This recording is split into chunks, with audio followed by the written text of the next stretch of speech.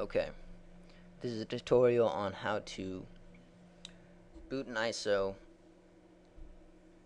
or run an ISO within Vmware Player. You're just going to get Vmware Player. I'll put a link in the sidebar.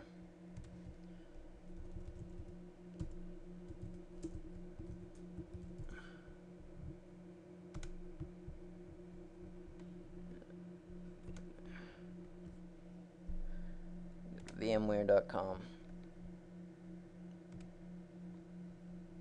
VMware Player.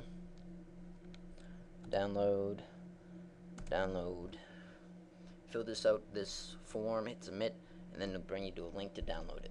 Once you have it installed, it will ask you to restart your computer. You restart your computer, it will pop up. Alright, I'm also going to put a link to download this .vmx file in both .zip and .vmx formats. I'll allow you to download it as. I'll put the links for. And this will have probably a different icon once I don't have VMware Player installed right now.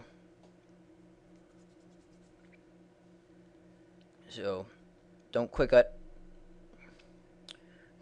it because it will run the VMware Player. First, you're going to open with, and you do Notepad, and then you'll have the ISO in the same directory as this file, and you paste the ISO file, whatever it is, ubuntu.iso, linux.iso, windows 7.iso, you put it right here where the livecd.iso is in the file you've just downloaded, and it's going to go file name, blah blah blah.